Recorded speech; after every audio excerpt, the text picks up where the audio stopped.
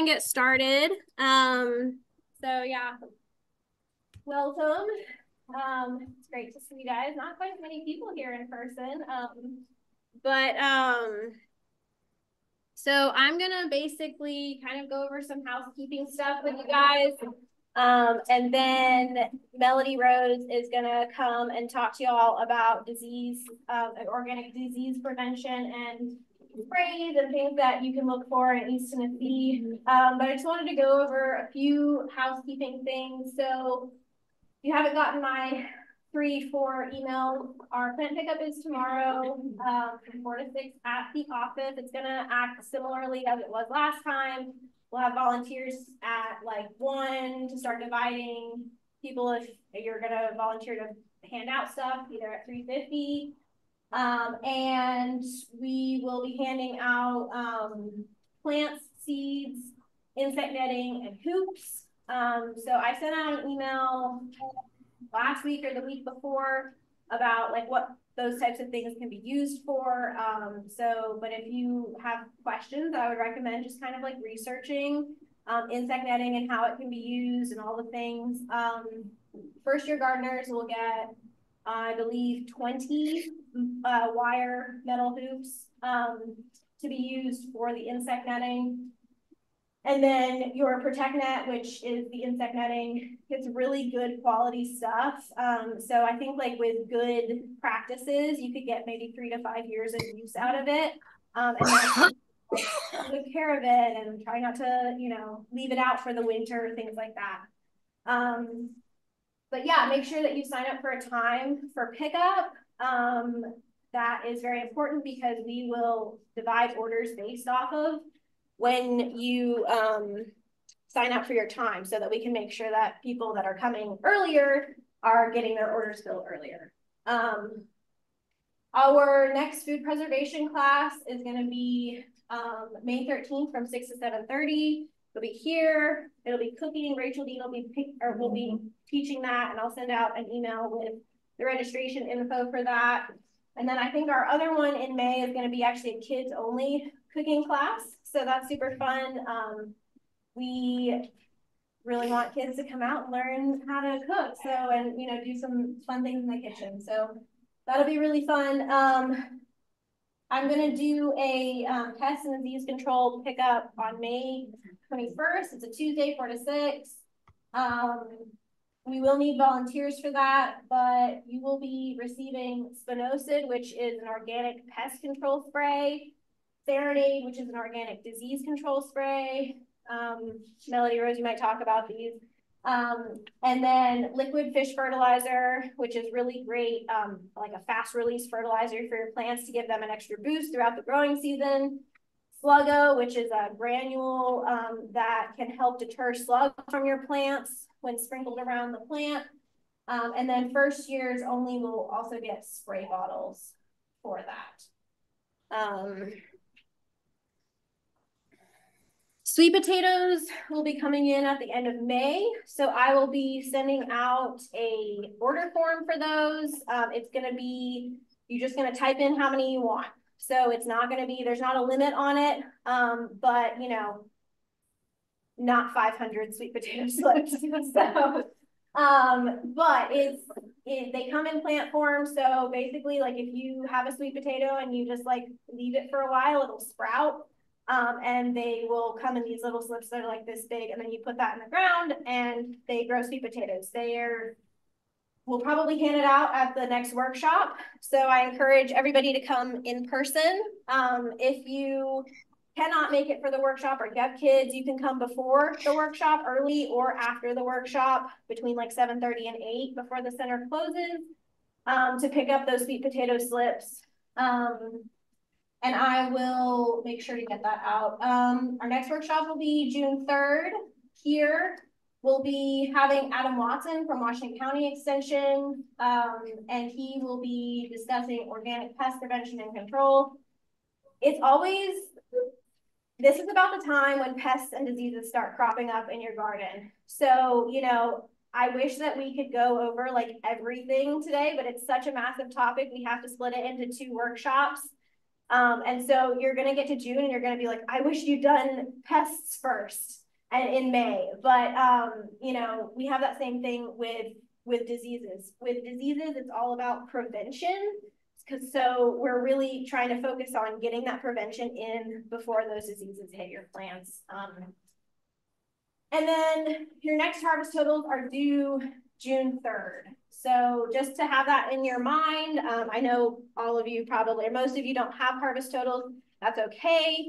I still ask that you check in with me via email. I did not get a lot of emails from people checking in, and that's a requirement. Like, you have to check in every month for your harvest totals, even if you do not have harvest totals, because it's such an important part of funding for our program. We need to know that everyone is like actively participating and making sure that they are recording any harvest totals or not. So please do that.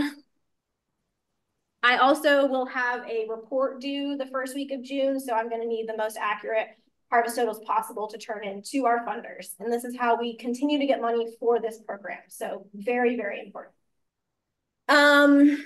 A couple things for ARCD coming up is we have an exhibit happening right now at the Fishman Art Gallery in downtown Johnson City called Ag and Art. And it's a really awesome curated exhibit that a lot of the staff at ARCD have put many, many hours into. And we recommend that you go and see it. It's really, really cool. And then we also have posters in the back. Bethany was kind of talking about it when you walked in. But they're $30 each, and they go to support the work that we're doing. They're also really cool posters. They were designed by a local artist. And so if you are interested in buying one of those, we can take cash or check tonight, or you can bring it to purchase tomorrow at the material distribution. Summer field school is happening May through August. I sent out an email about that. If you're still interested, I think there are still tickets available. I can send that in the follow-up. But we're basically visiting local farms in the area, and it's a really cool way to just kind of learn about local agriculture. Last but not least, we have Appalachian Fusion. So this is our annual farm-to-table dinner farm fundraiser for the organization I work for, ARCD, and we are looking for volunteers for this. It'll be September 21st, the Saturday. Generally, every year we need volunteers to help with like food prep in the kitchen, which is actually super fun. And then like parking attendants or people to check in, people to like run the auction, things like that. So if you want to volunteer, that would be really awesome. I will send out a volunteer interest form in our follow-up. All right. Sorry, I am like allergy-ish right now, so my voice is kind of going. Lord. Come on now. I swear we're going to talk about diseases here in just a minute. Maybe. I'm not advancing. There we go. This thing's not going to work. Okay. All right. Well, I'm just going to manually roll with it. So, like Rosie said, my name's Melody Rose. I do work in Greene County. Just to give you a little bit of background about myself, and I'm going to say this because I know the program is funded through Berea College. I am a Berea College graduate many moons ago.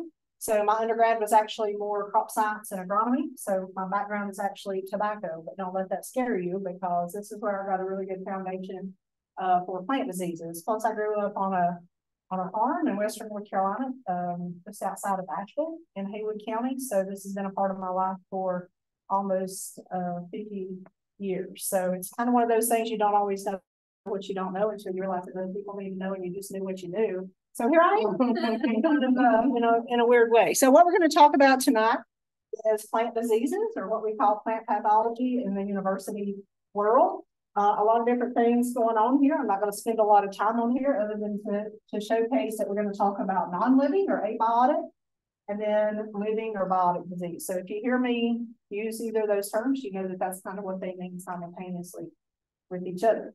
Now, the other thing I want you to keep in mind from an extension agent perspective, at least for me in Greene County and a lot of my colleagues across the state, We have a lot of folks that bring in plant samples on that non-living abiotic side, thinking it's this side, which means in the long run, it's actually better, right? Because you're not going to have to use any type of chemical to be able to control that. So a lot of things that we're going to look at some of those, what I call physiological stress responses from the plant. Because in lack of a better word, sometimes plants get pissed off and they kind of let you know, right? Except for weeds. Weeds don't ever get on version, right? Okay, so to kind of kick us off, when we talk about plant diseases, you need your triangle. You've probably seen this before. How many have seen it? Okay, we need all of those to be able to have a disease, right? So our ultimate goal is to be able to take away part of that disease triangle, and it kind of disrupts that flow of diseases. And we're going to talk about a lot of different diseases tonight. So kind of remember the triangle. If we can take apart one side, again, we're reducing the capacity for any kind of disease to become an issue. And I get ahead of myself sometimes. Y'all are going to figure that out tonight. I get to talking and I'll just go off on a tangent. So why do we care about plant diseases? Obviously, that's going to inhibit the quality of food, right? Anytime we get disease, whether it's on the fruit itself or whether it's on the foliage, because anytime we get disease on the foliage, what does that do? It disrupts photosynthesis, right? And photosynthesis is how that plant makes food and pulls up nutrients and water to be able to produce that fruit in the long run. We care because, especially from the organic realm, we think about toxins. Sometimes even metal toxins can exist.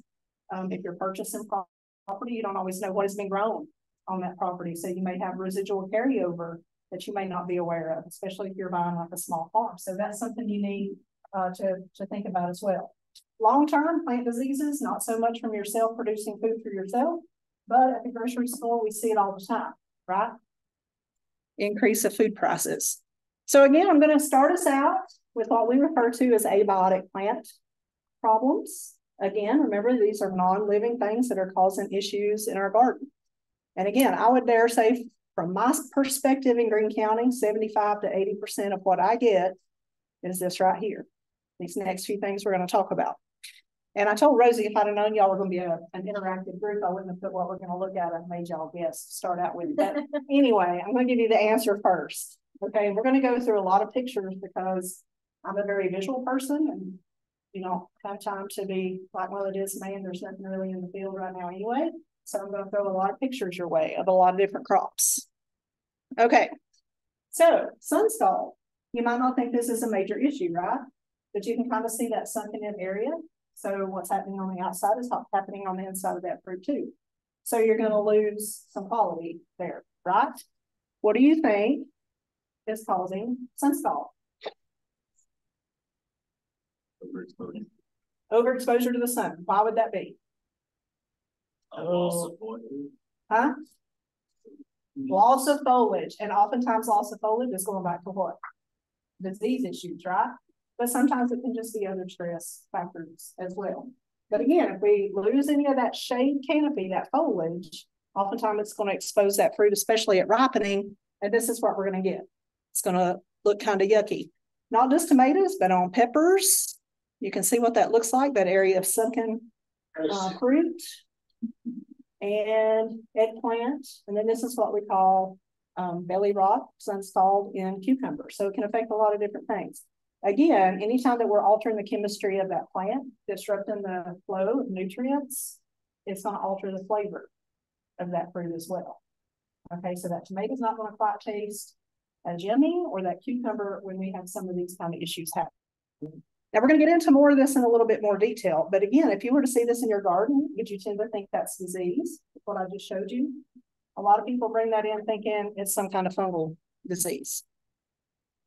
All right, cap facing.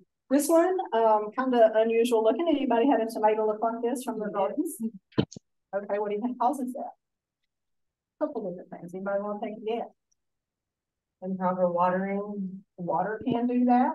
Actually, think about, well, sun's out now. Think about this weekend, how cool and cloudy it was. And if that happens right as tomato fruit's starting to set flowers, that again disrupts those pathways in that plant, flips a switch. Also, if you don't have good pollinators in place, this can also be a sign of lack of pollination.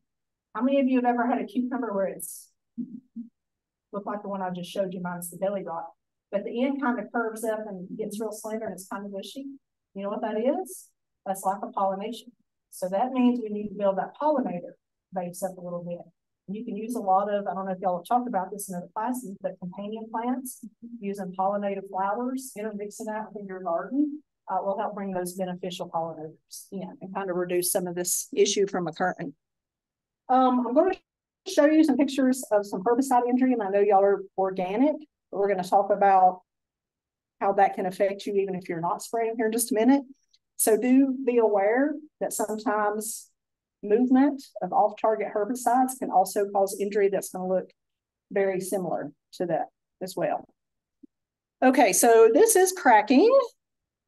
How many of you have seen tomatoes look like this? Pretty crappy, right? You know what this is?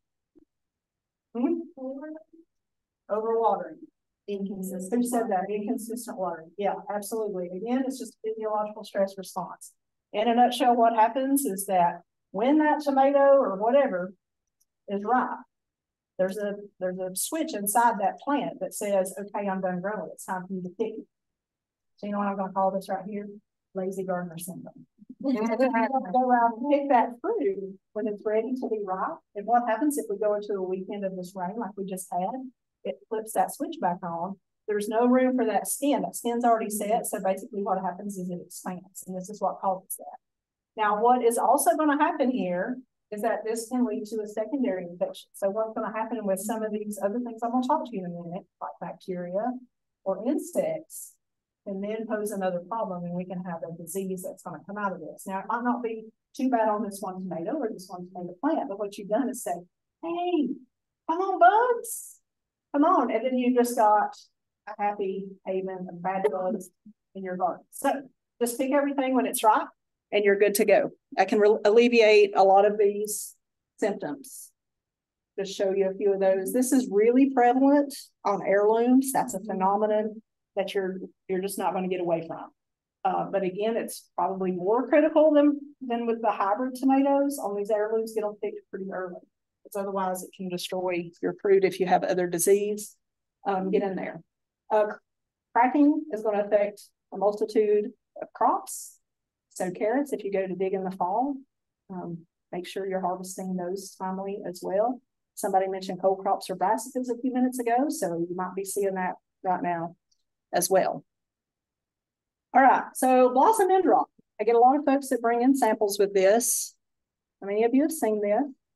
Anybody had this in their garden? If you're growing in pots or raised beds, we tend to see that a little bit more prevalently than we do in ground, because this is not necessarily lack of calcium. Okay, it has to do with moisture fluctuations in the soil, because when we look at how calcium moves within that soil profile, it's always moving.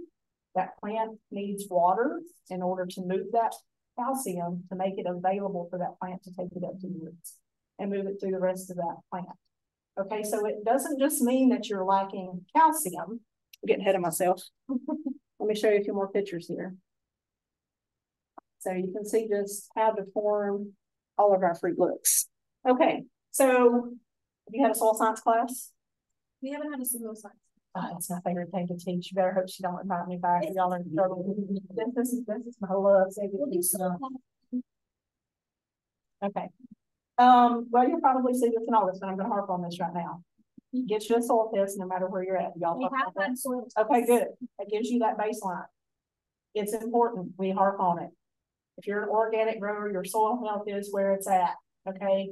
Soil, the upper biophysical weathered portion of the regolith, dirt is on the bottom of your shoes. Okay. You can't grow anything without healthy soil. Now, the reason that pH is so critical for veggie gardens, and we always say, I'm not my corner thing. I wonder if this thing will work. Can't reach up there. You're not gonna be able to see it on. We say 5/8 to 6/8, basically, for any of our vegetable gardens. What happens if that soil pH gets too low and you're not putting lime on there? Let's say you get a soil pH back of a 5.5. You're pretty close to being able to grow blueberries or camellias or rhododendrons, but you're not really close to growing anything vegetable-wise, okay? So the reason we harp on lime It's because we're gonna pull that pH up. If you don't pull that pH up and you're sitting right in here, look at calcium, what happens? It's not available. It's just basic chemistry. So it doesn't matter how beautiful that plant might be, if you don't have that soil pH right, it's going to interfere with a lot of these secondary nutrients. So a lot of times, and notice manganese, I see a lot of manganese toxicity brought in on plants because if that soil pH is too low, that means that manganese is just being taken through those roots in heavy amounts, and it actually becomes toxic to that plant. So that's why that soil pH is really critical, and that's where calcium plays a big issue. That also ties back again to those moisture fluctuations. A lot of time you can't help Mother Nature, but always making sure that you're maintaining good moisture in your garden. That's helping make that calcium available. And the other reason I preach on that soil or the soil pH is we want to be sitting right here for gardens. Look what happens if we come down 5.5 to 5.2. Pretty big difference on those plant roots. So if you don't do anything else as a gardener, make sure that soil pH is where it needs to be. That's one of the biggest things you can do to alleviate any kind of plant stress. When your plants are healthy and they have good vigor, they're not going to be as susceptible to disease pressure or to insect pressure. And there's blossom end rot on watermelon. Anybody ever seen that before? Just be cautious, again, that you can see it on multiple plants. It's not just tomatoes. How about this one? Anybody harvest tomatoes and seen this before? That's what we call internal plant tissue. It's a really exciting name, right? But basically what happens is this, you don't see this on the outside, first of all. So when you go to harvest your tomatoes, everything looks good. But then when you slice it open, and those tomatoes are even fresh. So what happens is that fly, which is pithy and hard, kind of like okra when you let it hang on the vines, you know, this gets really fibrous. So you basically have to put all that out. You're losing a lot of material when you go to canning those tomatoes, right? And then also, again, anytime we're disrupting that flow of nutrients, it's disrupting that flavor profile as well. So you can still, again, use this plant. It's just not as much. Not going to have as much there to use. Leaf curl. Yes. Did I miss why the internal white? Oh, that is going to be caused by high temperatures early in the season. And oftentimes any kind of water that you're pushing, again, when we get heavy water, that's not just, again, Mother Nature. If you're pushing too much water, overwater can cause that. Think about heavy dews, heavy fogs. And when we get through into summer with those extended days of high humidity, we might not see rain ever, but some of that high humidity is going to cause a lot of these pathogens. Good question. Okay, so leaf curl, leaf roll, you're going to hear this called a lot of different things. This would require one of those investigative sleuth things. Oftentimes this could just be drought, dry conditions. I don't really see any spots there except right on the end. That could be some kind of herbicide injury. Actually, that could be overwatering. Lots of different things that can manifest itself right here.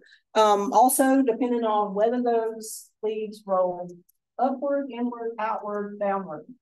It's going to tell a pathologist something. So when you get this PowerPoint, just in essence of time, I'm not going to go through all of that, but issues like this, when it's brought in, we'll start asking you questions. Is it firing from the bottom? What's that leaf roll look like? Where is it at? And that kind of helps us pinpoint.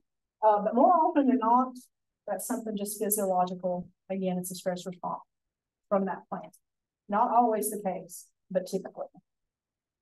Y'all do go back and read these PowerPoints, right? Okay. Herbicide injury. So nobody's using herbicides in here, right?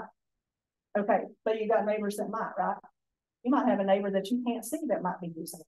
And I don't say this to scare you. I'm just pretty pragmatic and I'm to the point, and I pretty well just say things. So I'm just shooting straight with you here. You can have, like I say, a neighbor a couple miles that you don't even see that might be out one day spraying 2,4-D. You ever heard of it? Or any kind of phenoxy-based herbicide. What that means is if they're spraying on a high temperature day, typically we say the window is 68 to 86 degrees.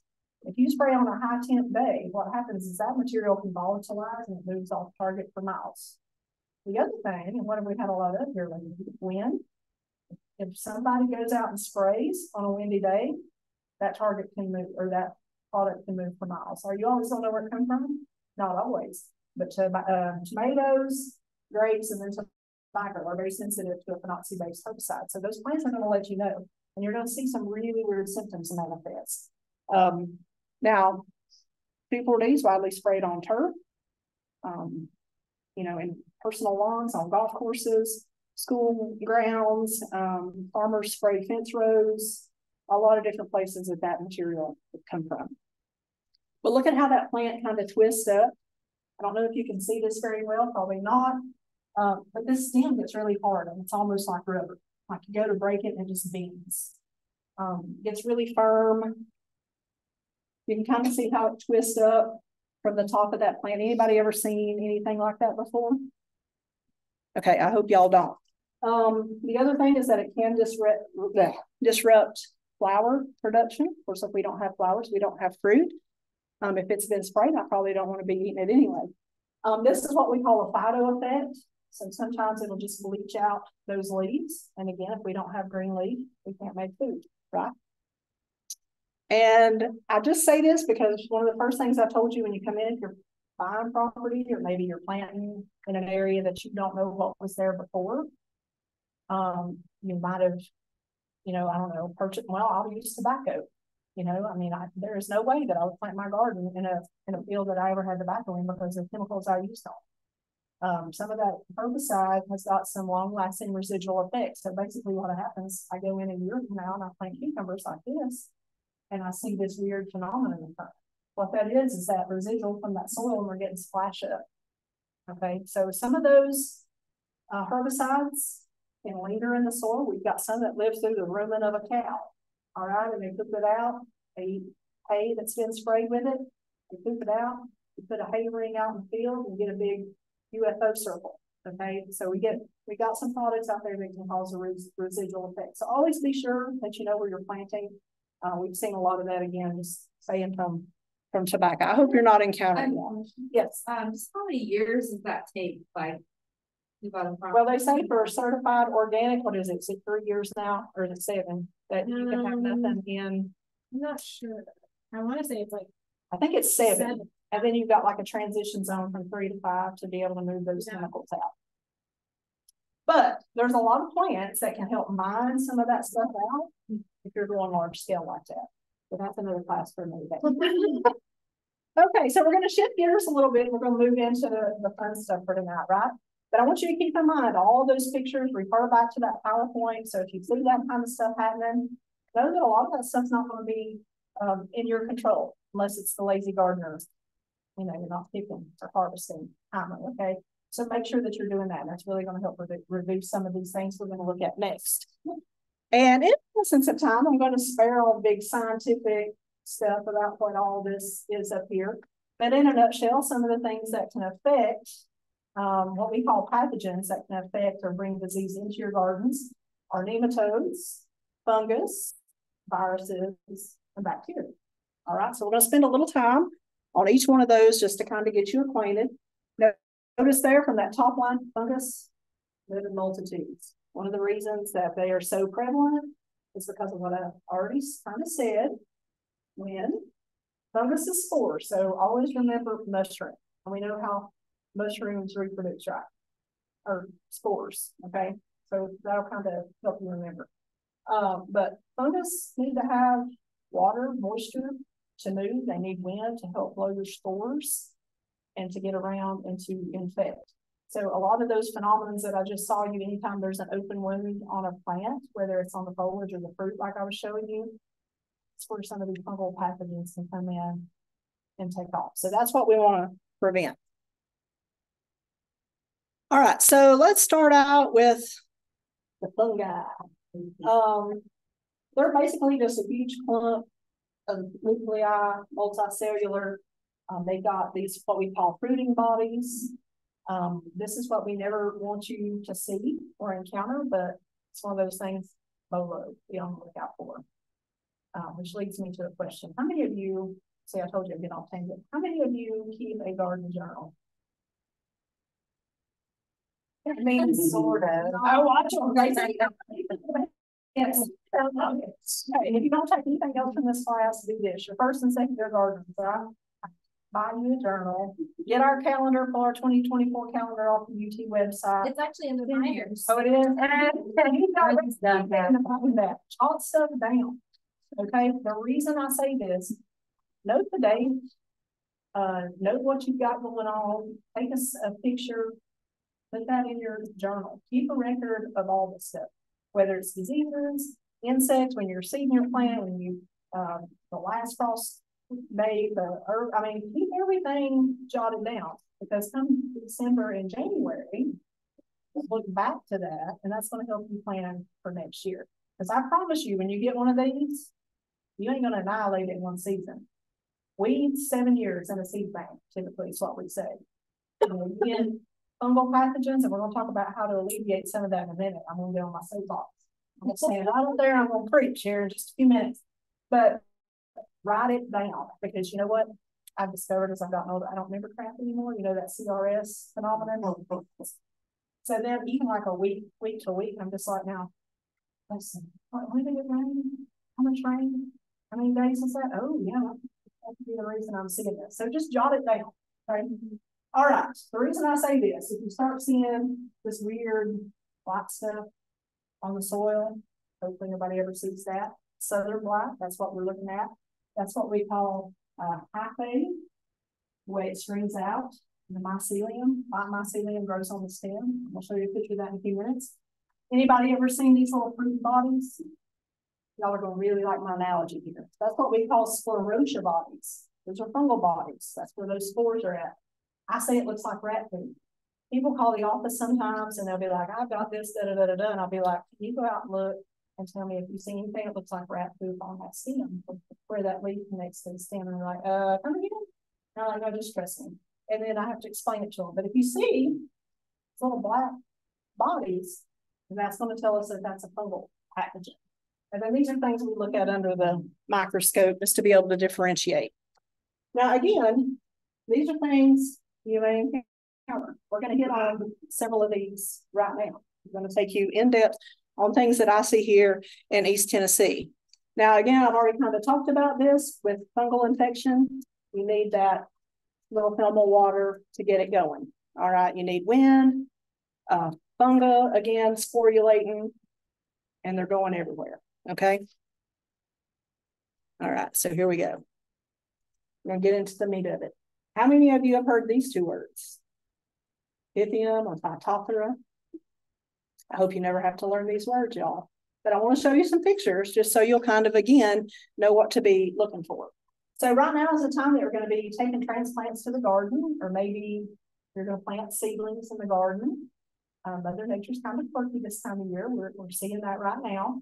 So you might plant in a really wet soil. Like if we were to go out and plant right now for this weekend, maybe we start some little seedlings in our window and we take them outside and we see this phenomenon. See how that stem is kind of pinched up there? It gets real soft. But what is that? That's disrupting the flow of nutrients, right? And the transport of water. This is what, in a nutshell, we call damping off. If you purchase plants somewhere, how many of you take that plant out of its pot when you're at Lowe's or Evergreen? They love it when I come to Evergreen. How many of you take them out of pots? I got one back here. Kudos for you. Take it out, because a lot of this is going to manifest itself below that soil line. Okay, pull that tomato plant out. Do this with everything but cucurbits. Cucurbits don't like their roots to serve. But take that plant out of that pot, investigate those roots. If you see any kind of brown sliminess, or if you just see strings, I'll show you pictures of that. You don't want to buy that plant, because what you're doing is taking disease home with you. Okay, so always investigate what you're taking home. Oftentimes, Pythium, this is what we're looking at here. We call that a secondary infection, because oftentimes that plant is stressed. And again, that's how those fungal pathogens enter that plant. This is what we don't want to see. All right, so even if you're sloughing off a little bit of that soil media, just kind of keep it where you can put it back in the pot to either take it home or leave it on. But this is what you don't want to see: brown, bushy roots. You want a good root ball, right? You want to see that tight clump of white roots. You want to see white roots. And again, you may see some scarred lesions, all right? We don't have an active infection here or here. This is healing, but is that plant really going to make it? Again, we've disrupted the vascular flow, so no. This is actually an active infection. So anytime you see that sliminess right at the soil line again, we don't want to be taking that home with us. Rhizoc and Pythium go hand in hand. That's why I'm showing you this picture again. So sometimes it's real critical to call your agent, call somebody that knows those differences. Oftentimes though, we lump those together, and you're going to see me do that with a lot of fungal pathogens, because no matter if you're organic or conventional, I'm going to tell you to treat them the same, okay? Sometimes if you're going on a large scale, that's why we need to know the differences. But again, Rhizoc, you want to be looking for that soupy stem. It's going to get really weak. Again, this is a scar. You don't want to be planting that, because again, we've disrupted that flow of that vascular tissue. Lettuces right now probably coming on, so you can actually see a lot of this. Now, one of the best ways to prevent some of this issue is airflow. We don't want to be planting too close. You know how you see, even we hand out all these publications and we get into this plant space. I get 1/4 inch between the seeds. And I need to make sure that then I got to measure between the rows. Then I need to give this, you know, those numbers are important. Pay attention to that, because that's airflow, and that's really going to help reduce this pathogen. Yes, you got a question? Yeah, which I think are these still fungus? This is all fungus. Yep. I'll let you know when we switch. And again, just some pictures there. Again, cucumbers, it's going to manifest itself on the fruit as well. And again, that's a secondary infection, so maybe stress. And I want to show you why cucumbers might be stressed, and you might see this in a few minutes. Can you eat that? Yep. Yep. Usually on the cucumber, it's going to be kind of similar to that tomato. So you probably have to just cut out a little bit, but it'll be right on the inside of that skin. You really can't. But again, it's going to alter that flavor. So even burpless or cucumbers that are not as bitter, sometimes they can alter that chemistry and we'll get bitter taste. Good question. This is actually a poinsettia, but again, I like the scar that it's formed. It's going to stunt that plant, so you might get a little growth, but it's still not going to take off and grow like your other plants would. All right, this is Alternaria. This is one we lump together. I call things by that scientific name, just because that's kind of what I've been trained to do. But in layman's terms, when you see Alternaria, probably what you're going to most associate that with is early blight of tomatoes. But know that Alternaria is going to be one of those fungal pathogens that can affect a lot of other crops in our gardens as well. Okay, so I'll show you a few pictures of that. Anybody ever seen this in their cabbage? Broccoli, cauliflower, instead of a flat head, it'll be black and yellow. You're going to get those spots kind of together there. One of the biggest ways to prevent this is going to be resistant cultivars. And I'm going to harp on that a little bit later, but Alternaria can be prevented just by buying certified disease-free seeds, plants. Don't go to the grocery store and buy potatoes, or take them wrinkled up potatoes that you had stowed and you forgot they're there and they're sprouted and think I'm going to go plant them in the garden. You can do that and you'll get potatoes, but they're not certified disease-free. So what you're doing is introducing possible pathogens. Plus, if you're not buying organic, you don't know what's been sprayed on these potatoes anyway. So Alternaria, we want to be looking for what I call target spot appearance. Not all spots are the same. Okay. See how we got these concentric rings? Kind of looks like a bullseye. Yes. So that's when you think, should you take, if you have vegetables that you're going to turn them into compost, can you do that with non-organic? That's not bringing it out of the compost. If you're heating that properly, it's going to kill most of your pathogen. So that literally did what you said. Yeah, you're not going to get a lot of residual from that. You're going to have that compost hopefully heating up so much and you're turning it that it's not going to be an issue. But some people are pretty strict on being 100% organic. So that's going to be a personal philosophical decision. You also want to make sure that your compost feed is being up to the Not that we do, because if it's not, if you're just throwing stuff in a pile, it's likely, and you're not actively like doing stuff. Actually, I'm off when it's turning. Okay, sorry. Yeah. But continue that thought, if you don't do it, Yeah. then you It will likely not get up to the heat that needs, and therefore may not kill. So you just want to make sure that you are, basically composting needs to be a pain to be doing it right. Truly, like yeah. it's a lot of work.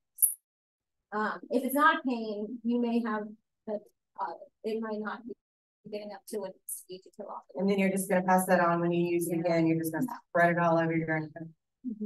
So just be aware of that when you're doing. And when Christian, I mean, I have compost at home. I also have it to do it on all our master garden projects.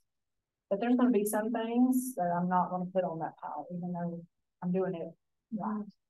I'm gonna throw it on a burn pile and I get rid of it. I like to burn. It's a good thing. So I burn a lot this season. I think if you have disease plants in your garden, I would not put that in compost with virus. Absolutely. True. Yes. So when you see leaves like that, is the disease systemic to the whole plant? So there's pulling off the leaves is not gonna. Right. Very good question. So typically when we see alternaria, and I'll probably discuss it again for the end, because I was showing you pictures right now to show you everything. We'll ask you questions, you know, if that plant is firing from the bottom, and we start to see these spots from the bottom and start moving up, kind of like nutrient uptake. It's the same thing. So it is moving throughout that plant. This is one that there's no curative fix for, period. I don't care if you're spraying the biggest commercial fungicide. It's not anything that's gonna, if there's no curative fix. This is where we want to be preventive. Okay, and a lot of fungal pathogens, that's the key. Do you know what the biggest thing to reducing this issue right here is? It's something so simple. It's not overhead watering. How many of you are going out there with a water hose and wetting that foliage down, or you got a sprinkler up in your garden or your raised bed? Don't do that, because that's just promoting an environment for these pathogens. But this is one of the things that's really easy to prevent just through cultural management. Yes. So like this is in the plant, and if you're having to take the plant out and throw the plant away or you burn it, like is that in your soil now? Well, no, not technically. There can be fungal pathogens that linger. You can have some residual. Some are in the soil, some are not. That's why identification is going to be critical. So you could have other pathogens, fungal pathogens, that are going to manifest similarly. And I'll show you some of those in a minute. But yeah, get rid of that plant. You can keep trimming those leaves off, but eventually you're not going to have nothing making food for that plant. Yes. So the alternaria is not staying. Right. So again, just look at that appearance, that shot hole appearance. This is the key giveaway right here. Concentric rings. You got that bullseye. That little thingy right there is what we call a sphygmidia. That's what is releasing those spores again. Another way that if you call your extension agent, that they're going to be able to tell if this is alternaria, we're going to ask you where those spots are at. If it's on the stem, typically that's going to be alternaria as well. That's going to manifest itself in all places of that plant. This is one that you want to be on the lookout for early. It's not called early black because it's early. We can see early black late season. Late black can come early. Okay, it doesn't mean that we don't see late black till August. So keep that in mind. They're going to showcase a little bit different symptom. But the big key takeaway is to be preventative. And we're going to spend a little bit more time on that in a few minutes. The reason that this is so bad again is because you get all this coalescing of these spots, and this is eventually what you get. And again, no place for that plant to make food.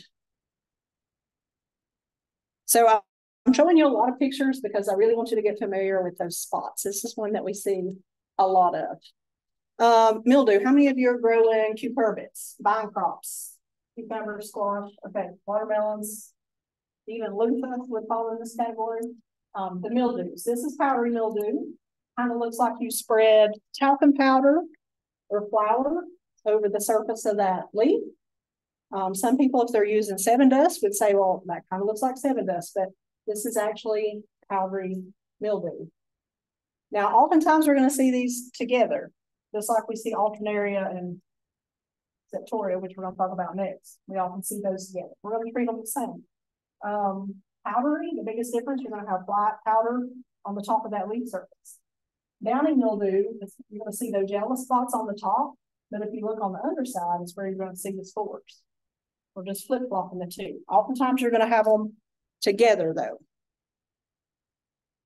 If you see those pretty little yellow polka dots with the white, typically that's gonna be downy mildew. But again, we're gonna treat them the same way. So see how that powder is more on the underside on your downy. And then if it gets to be a bad infection and that goes systemic, then you're going to see spots that look like that. And again, I don't know if you can kind of see this. See all that little white along those lesions? That again is mycelium. That's that reproduction body. So that's where those spores are laying. That's a really tiny leaf, but there's just thousands of those little spores just clustered on one little spot. So that's why it's really important to get a hold of that. If you grow basil or hops, that's another one that can get downy mildew really bad. So this one's septoria, and I probably should have put this one with alternaria because we're typically going to see early blight and septoria together. The biggest difference here is just the little white brown spot. You don't have that yellow halo effect. You don't have that bullseye pattern and those little rings. So that's how you can tell the difference. If I had to say, I would rather have septoria, the plain old boring spots, versus the early blight. From a vantage point of stunting a plant, septoria typically won't hinder full production of that plant like your early blight will. Now, when we talk about early blight, we're going to talk about some chemicals here in a few minutes, but you're going to be rotating chemicals just like you rotate crops. And you know why we do that, even with organic chemicals? Build up of resistance, right? Because each one of these chemicals are going to have a different mode of action and how they terminate the problem. Okay, so just kind of keep that in mind. So when you go to spraying these preventative controls, which is now, as soon as you get tomatoes in the ground, and especially if Mother Nature keeps playing these neat little tricks on us, we're going to probably see an early occurrence. And that's the one thing with blight. I see it earlier and earlier every year. And I use the analogy, you know what a June beetle is? Well, we used to see those in June and July. When do we see June beetles now? We see them now. So there's also a little bug called the May beetle. It's a little bit smaller than the June beetle. They used to come in May. Pretty self-explanatory. Well, those have been out a while. So we're starting to see some of those shifts from like climate. Those things are really affecting agriculture in a lot of different ways. Okay, so that's just one of the ways that we're seeing earlier occurrences of some of these diseases.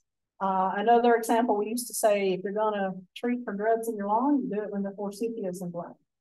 We can't do those type of things anymore because, you know, we're already past that window to get that crabgrass burning on. It's already sprouted. It's already germinated. So some of those weather type things that we used to use, we can't do anymore. It's the same thing with disease progression. So kind of keep that in mind. As soon as you get tomatoes out, you probably want to start those preventative controls. And like I say, we'll talk about that in a few minutes. But again, that's just a little bit of the difference between alternaria and the septoria. And again, you're going to see both of those together. They're both going to sporulate the same way. All right, here's one you'll probably see a lot of, anthracnose.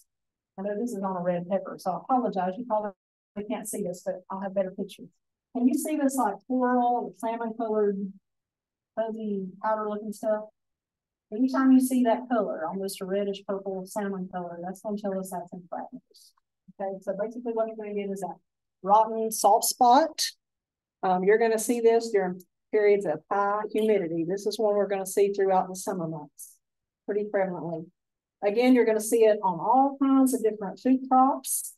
This is one that we see later in the season. Our winter squashes and our pumpkins, you don't always see that on because it's really hard to see it, right? So that's why you got to be scouting and getting those preventative controls on pretty early. Yeah, so anywhere that you see those dark sunken lesions, I was trying to see, yeah, you can see the salmon color. You can see that right in here. So that's going to be the dead giveaway on that. Now that's an advanced case. Pretty gross. I wouldn't eat no part of that tomato.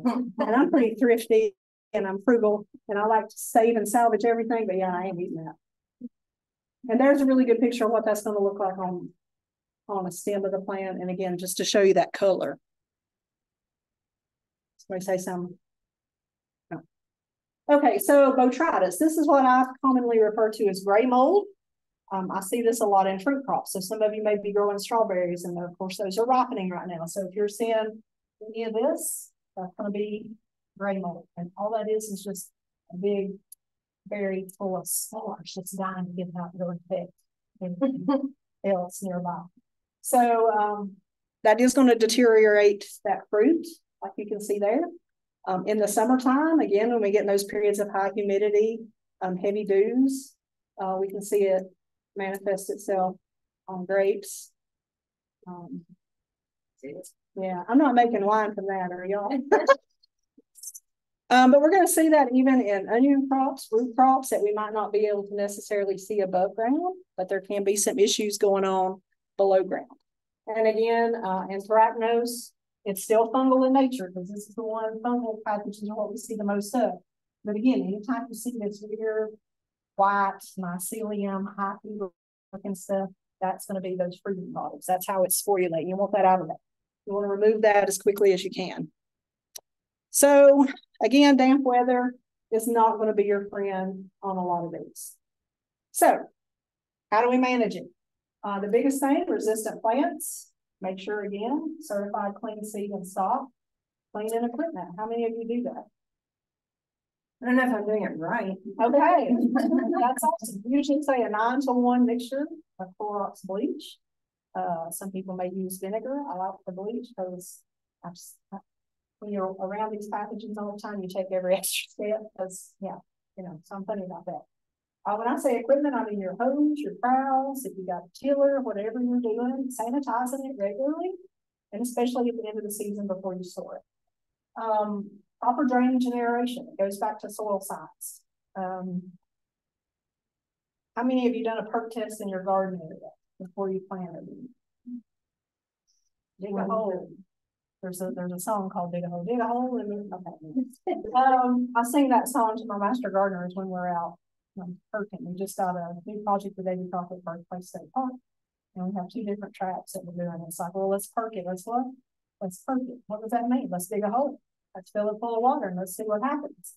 And they're like, okay. So we had one hole that just kind of stayed full of water for like 2 days. Do I want to plant anything around? I don't have good drainage. I need to increase that soil till. See, I'm getting off on my soil science. But make sure that you've got good drainage. When you do that soil test, if you don't have good organic matter, if you've got 100% red clay, now I love red clay. If you ever do my soil science class, you'll understand why. Clay holds a negative charge. A lot of our nutrients are positive charges. So they're going to stick into that soil profile longer and be available for nutrient uptake. So that's why I like clay. Don't batch it too bad. But when you have 100% clay, you don't have any oomph or any fluff in that soil, right? So adding some of that fluff is going to be really good before you start planting. Plus, if you get a soil that cracks, like after this rain and the sun comes on and you see that sun cracking, that's typically a heavy or a clay soil. And seeds will germinate in that. So that means you need to start adding organic matter. But that's going to be one of the best things again. If you're an organic gardener, making sure the soil is right is going to be your number one thing you need to do. And you can't fix a soil pH once and call it done, because soil will revert to its native pH. So if you start out with a 5.8, you're going to be lining that soil probably every fall. Okay, so keep that in mind. But soil health is where it's at. Aeration, that not only means air flow through the plants and get proper spacing, that also means aeration in the soil. Y'all know what I'm talking about there? When we got that heavy clay soil, what do we want in there? We want earthworms and all kinds of microbes burrowing through there. You know, and grub worms are not that bad. They do turn into Japanese beetles. But I try not to be too fussy. I started to use another word. I try not to be too fussy because they are making channels through that soil. So what they're doing is aerating that soil. But the more earthworms you can get, I've got 10 minutes. Oh my Lord, seriously? Okay, here we go. We're gonna move on. We've not even got to virus. Okay. Viruses are not a living organism. That's what you need to remember. Viruses are my favorite, okay, of all the diseases, because you get these really weird looking things. So if you ever see something weird going on, and I mean, like, isn't that cool? On the foliage or on the green, you know, I get excited when I see a virus. This is, you know, anyway, this right here. Anybody seen tomatoes like this? That's tomato spotted wilt virus. Okay, virus number one, it's like this when we get cold. You're going to take an antibiotic for that. You're going to take a few things to alleviate your symptoms, but you're not going to cure it. Right? Same thing. Tomato spotted wilt virus, and I guess Adam's going to touch on this next month. This is vectored by a thrips, an insect. So if you want to spray something organic to control a disease, what's that money out of my pocketbook? You can't do that. You got to use an insecticide, okay, to be able to control that. But what are you going to do? You know how tiny thrips are? You can't get a good control on those, right? Because they're outside. So one of the biggest things you can do is increase that beneficial population, companion planting, utilizing cover crops through the season. I swear, Rosie, I could go on for days. I really could. I'm going to skip through maybe spotted wilt. It's blowed up. He's really teeny tiny, so you can't always see him, but that's going to vector this. When you're buying tomato plants right now anywhere, look for them little speckles. Okay, look for that feeding damage. Don't buy those plants and take home because you're probably taking thrips home with you. Okay. There it is on peppers. See those really cool looking spots? That's why I just love viruses. Okay, viruses again, no chemical control. Resistant cultivars are going to be huge here. So make sure you always know what you're buying. Sanitation. I'm going to harp on this real quick. Maintain and clean your garden throughout the season. Okay, you're going to put a lot of stuff in that garden, right? Maybe pie pans for the birds. You're going to have stakes for trellis support. You're going to have cages on your tomatoes. The list goes on and on. You're going to have plants that die. Pull that out, compost it, throw them on the burn pile, keep it clean. What you're doing anytime with any of these diseases, virus, fungi, whatever, you're just inviting those pathogens to overwinter. Okay, it's like the old lady with all the cats, the 1,000 cats. There's a sign up at the end of the drive. Lady will feed you for free. It's the same thing with fungal pathogens. When they find a happy place to rest and they've got a good environment, they're sticking around. So sanitation is going to be key. Bacteria. You're going to have a film of water. Now remember, for humans, we take an antibiotic. Same thing with plants. So there's some things out there, streptomycin, copper, some of those things that are going to enhance the immune system of that plant and help not cure these, but help reduce the prevalence. One way that you can tell if it's a bacteria, take a stem, chuck it down in water, pull it out. If it streams, really gross, stringy like snot, that's going to be a bacteria. That's one way you can tell it. Again, this is a leaf hopper. It's going to be a vector of wilt diseases in trees. Bacterial wilt. This is the one I hate. This is what I have at my house. It's spread by cucumber beetles, spotted and striped. So if you ever had this, again, write that down in your journal because you're going to have to start working on something to control the cucumber beetles for next year. Anything that's a beetle is going to burrow down and make a grub worm or a grub of some sort. They're just going to look different. So remember that. Nothing we can do for this. You can see the critters right there. Basically overnight, it's going to scald those plants. There's your spotted cucumber. Look for egg casings on the underside of the leaf. So when you're scouting, look under. If you're growing cucumbers, anything that's on a vine, grow it up. Get you a vertical support. You can see it a little bit better. Plus you're keeping that fruit off the ground. All right, scab. This one is going to be bacterial in nature. The biggest thing to prevent that is not planting potatoes when the soil is wet. Make sure it's completely dry. If you plant potatoes, don't ever plant directly in peat or any kind of organic matter, because that's where this comes from. And, oh, you're smiling. Uh-oh, we busted her. No? I'd say I can tell. Okay. This is still edible. It's just ugly. All right. You can still eat it. Typically, sometimes if it's a bad enough infection, it will penetrate the skin, but not always. Okay. So still edible. All right. Soft rot. I don't even know what that is. That's a cabbage. Yeah. Pretty self-explanatory. It's pretty gross looking. You get that sunken in appearance. A lot of people are going to think it's a fungal pathogen, but oftentimes you're going to get copper is going to be one of your friends isn't organic. Okay, that's one you really want to get familiar with. Again, all of this is the same, but crop rotation, that's where that's going to come into play. You don't rotate tomatoes where your potatoes were last year. You don't put eggplant where your peppers were last year, because why? They're all members of the solanaceous family. So know your families, because there's a lot of weeds or flowers that are going to be in the same family as some of the crops that we're growing in the garden. So make sure you're rotating those too. I've read that on small gardener, backyard gardeners, that's not as important. Is that not proven? What? The crop rotation. No, it is important. It is. I think it's very important. If you get into some of these pathogens, especially, yeah, you need to be rotating. Plus, you get that symbiotic relationship. Like corn is a grass, technically. It's a heavy feeder. It's going to use a lot of nitrogen. Plant your beans there next year. Legumes, taking nitrogen and fixing it back in the soil. Okay, so this is where we're at. This is where all of y'all are at, right? Right now. I've already seen these expressions, right? Okay, so what next? Pest ID is critical. We'll move through these pretty quick. Again, one of the biggest things that I will tell you, the earlier, typically, you can plant your garden, the better off you're going to be. Let's go back to cucumber beetles. I know you're not going to believe this, but this is true. Plant your cucurbits from seed, if you can. The cucurbit roots don't like to be disturbed. So you don't always get livable. But the caveat to that is that cucumber beetles can smell cucumber seeds germinating. And that invites them in. It's like, you know what I mean? But anyway, that's kind of one of those weird phenomena. Again, journal, keep a book of anything that you're seeing. Watering.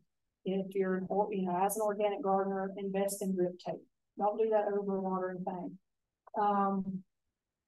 Wildlife injury, some of y'all were talking about that earlier. I didn't show you any pictures of that. Sometimes that can be an issue. Again, think about that soil test, fertility issues, because not only are some of those diseases abiotic that we looked at first, we're going to have a lot of nutritional deficiencies that we need to maybe rectify too if that soil pH ain't right.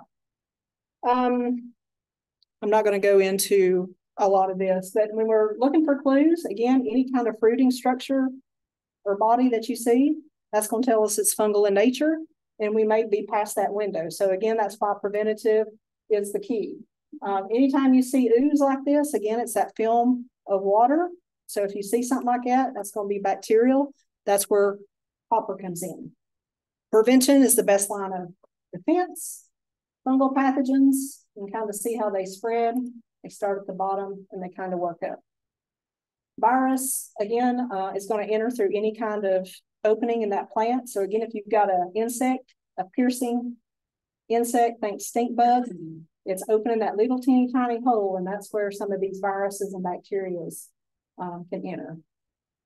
Okay, we're moving really fast, I promise. And let me see what I want to talk about here. Okay, cultural control of in-season roguing. You know what that means? You've already talked about it a little bit. We're going to pull that disease plant out. You get bacterial wilt in those cucumbers, you yank them out. They ain't going to live. They're not going to produce nothing. Get rid of them, throw them on the burn pile. If you get a heavy infestation of downy or powdery mildew and you can't get it under control, get it out.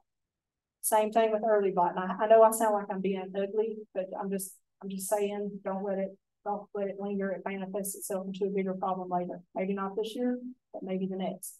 But get those plants out of there. That's what we call roguing plants. We're destroying that entire plant, not just pieces of it, the entire plant, roots and all.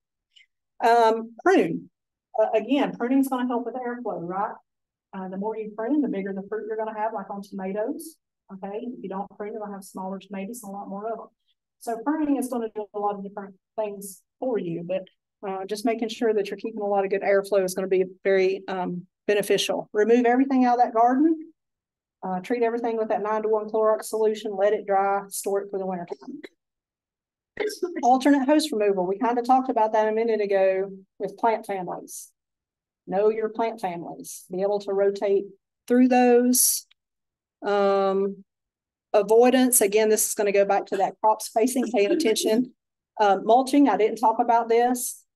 Make sure you're using some kind of mulch in some form or fashion. Straw is really good because what you're doing is any of those soil-borne pathogens, we're keeping it from rain splashing on that soil and splashing up onto the fruit or into the stem or the lower leaves of that plant.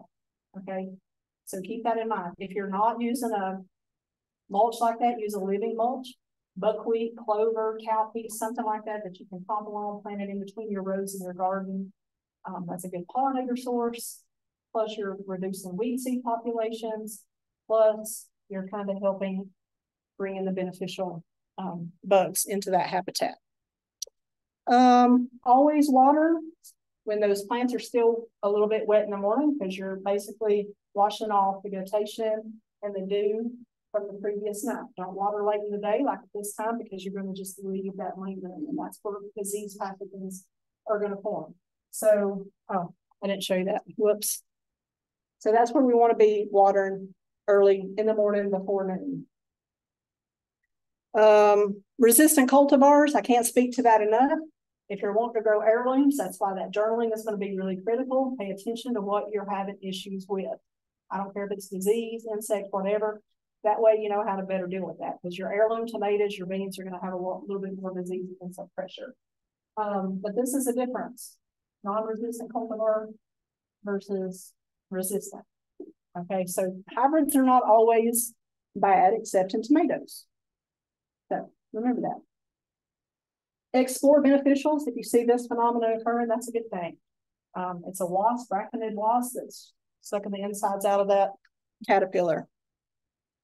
I like it when that happens.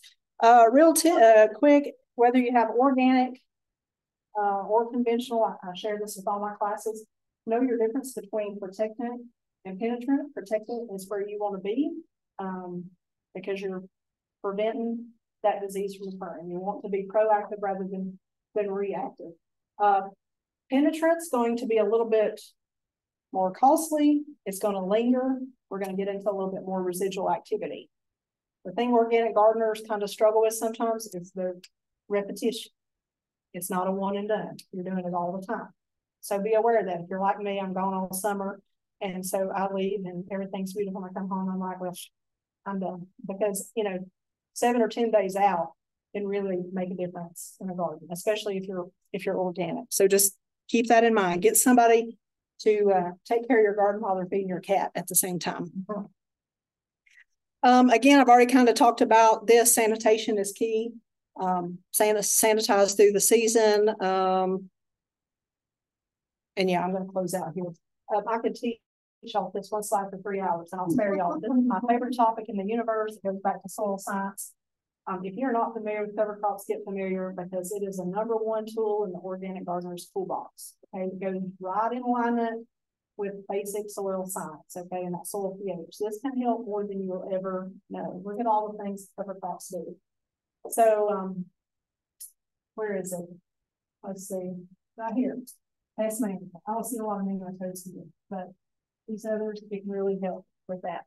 For instance, I'm not going to shut up. Rye grass planted in the fall, let it grow through the winter time. It's big, it's bulky. You got to turn it under this time, February, this time of year. So it can be bulky, but it has an alleliopathic effect. Anybody know what that means? Alleliopathic means that it's a symbiotic relationship, basically. It's going to help suppress weed seed germination.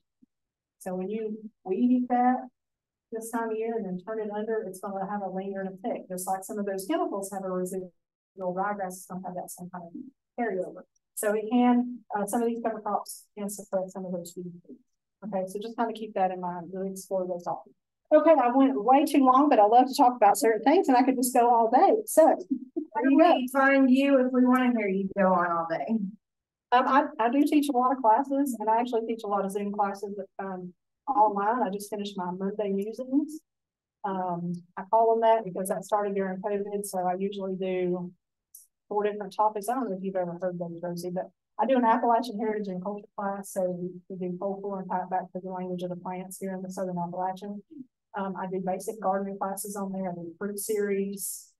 I do herbs. I'm big into the medicinal and edible herbs. I've actually got plots out of the research station in Greenville. Every plant has to have a use. We talk about what that is and tie it back to the culture of the area. So Where do we find where those? Rosie's got my information. So If you have any upcoming classes you want to send my way, I can also send them out. okay.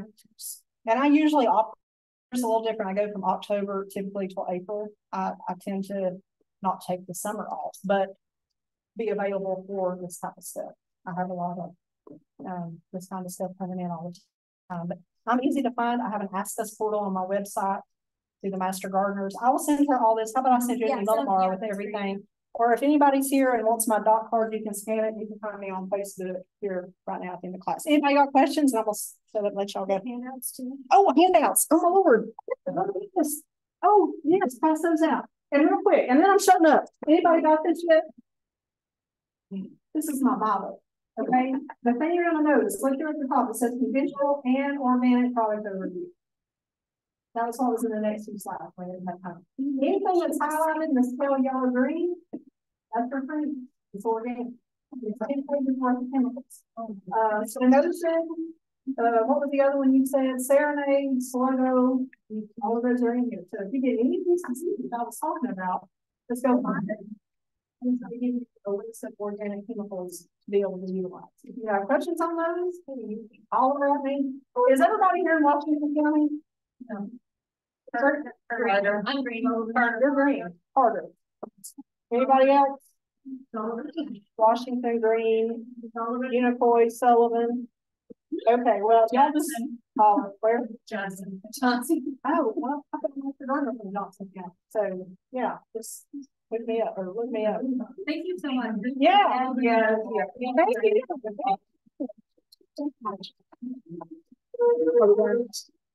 Guess I should turn that off.